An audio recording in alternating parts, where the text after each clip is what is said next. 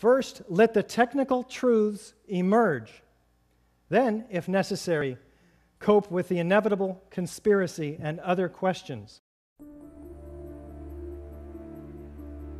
Controlled demolitions can be engineered in many different ways. NIST, the National Institute of Standards and Technology, claims they found no evidence for explosive demolition of the Twin Towers. Later, they admit that they never looked for it. Architects, engineers, scientists, and many others looked for it, and it was not hard to find.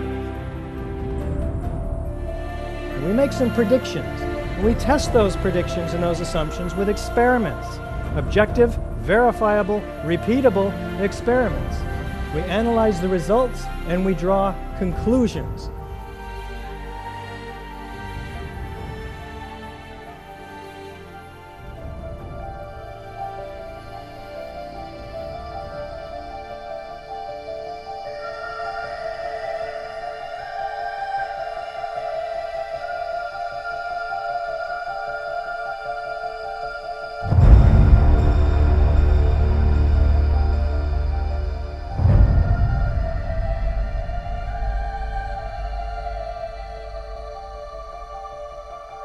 I think I know an explosion when I hear it.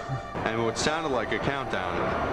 And at the last few seconds, he took his hand off, and you heard 3, 2, 1, and he was just saying, "Just run for your life, just run for your life." And then it was like another 2, 3 seconds, you heard explosions.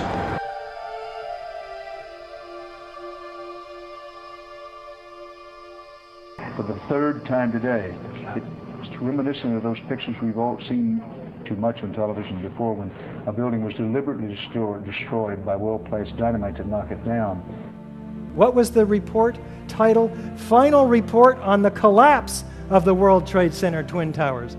Probably should have called it Final Report on the Initiation of Collapse. This all goes to support the hypothesis of controlled demolition. It's proof beyond a reasonable doubt.